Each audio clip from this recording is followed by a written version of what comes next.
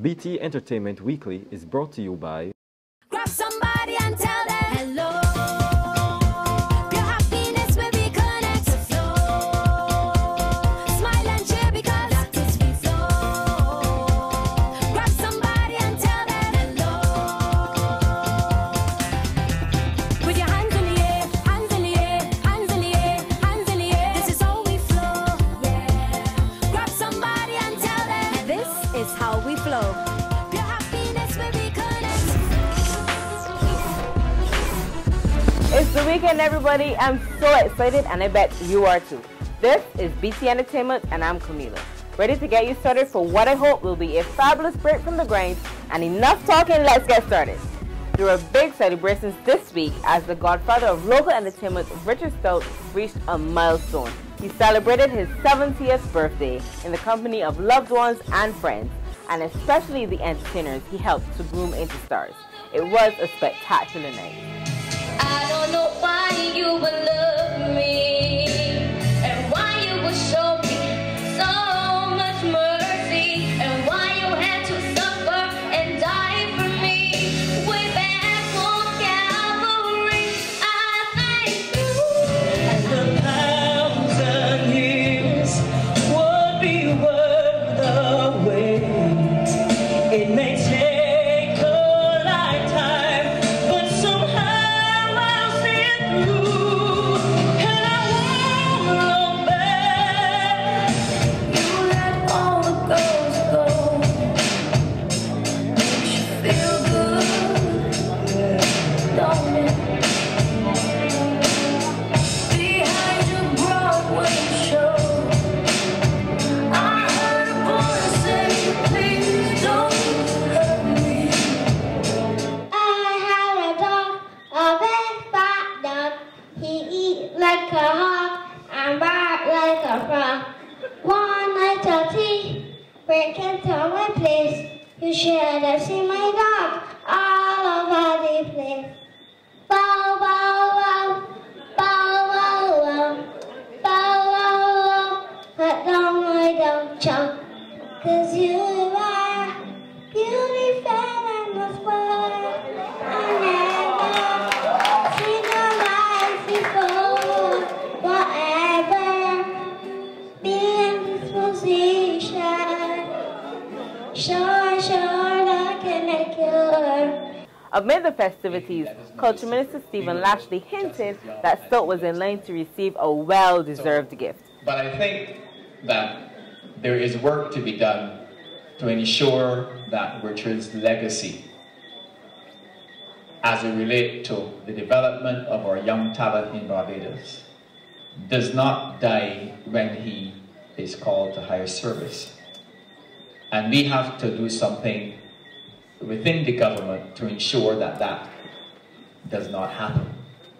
I think that far too often great Barbadians and the work of great Barbadians are not accorded the kind of stature, the kind of focus, and the kind of permanence that is required. The St. Philip North constituency was also in a celebratory mood.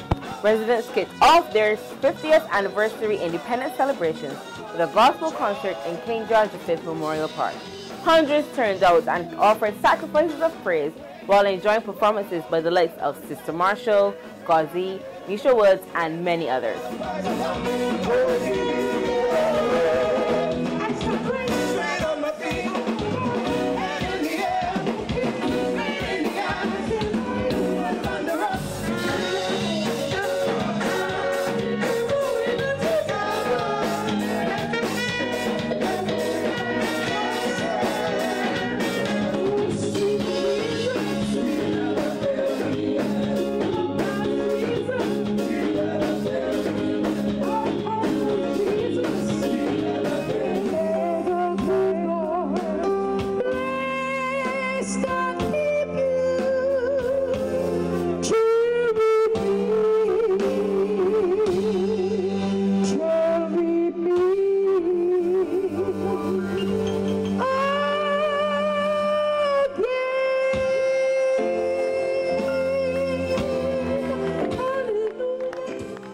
It was a heavenly week for jazz lovers.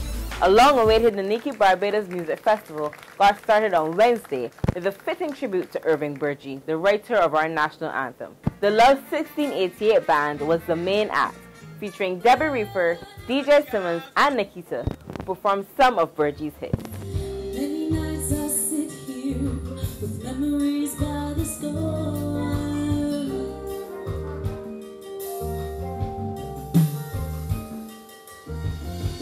Thinking of the days I spent with the girl I used to adore.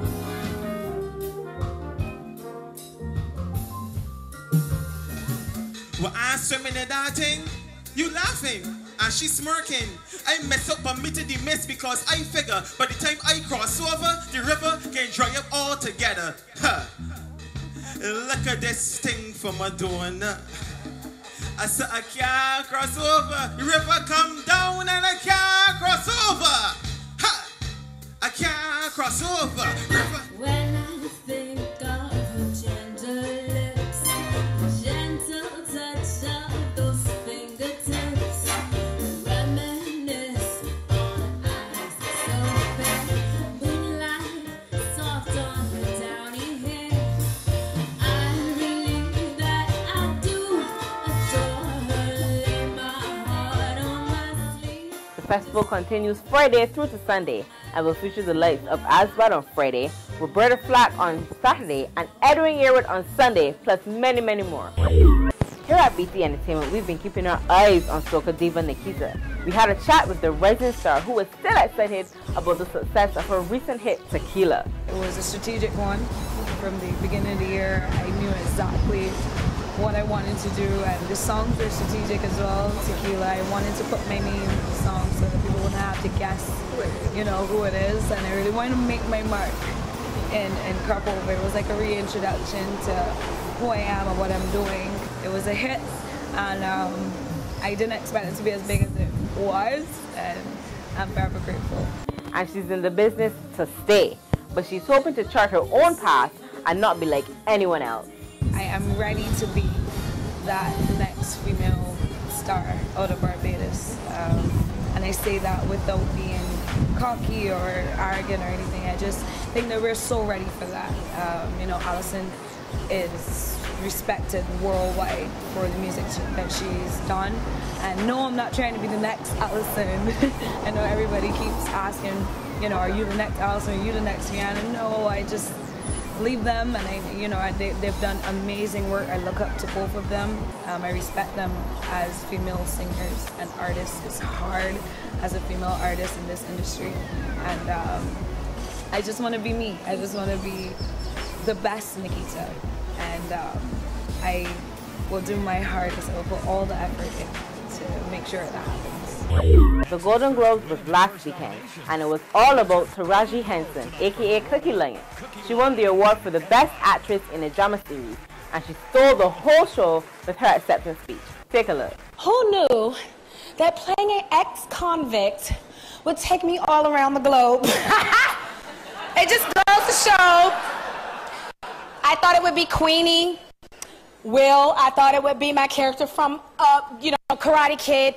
But it's Cookie, who spent 17 years in jail for selling crack. Okay! So the world loves real. Thank you.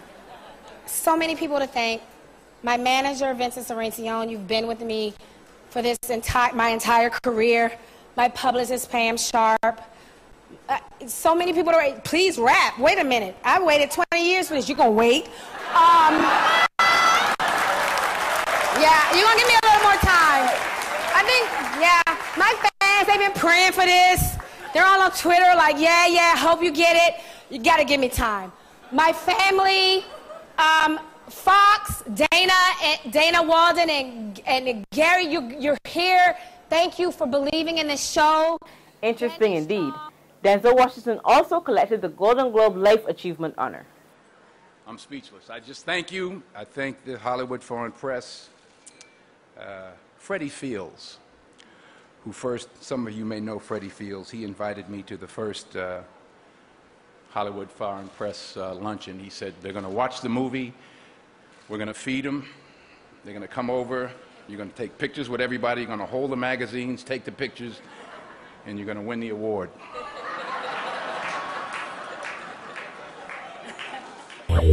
And that's it from us here at BT Entertainment for yet another week. Thanks so much for joining us. We hope you enjoyed our show and looking forward to seeing you next week. In the meantime, link us up at www.barbadostoday.bb or like us on Facebook for more. Drop us an email at entertainment@barbadostoday.bb. And remember, always know your worth and never settle for less than you deserve. See you next week.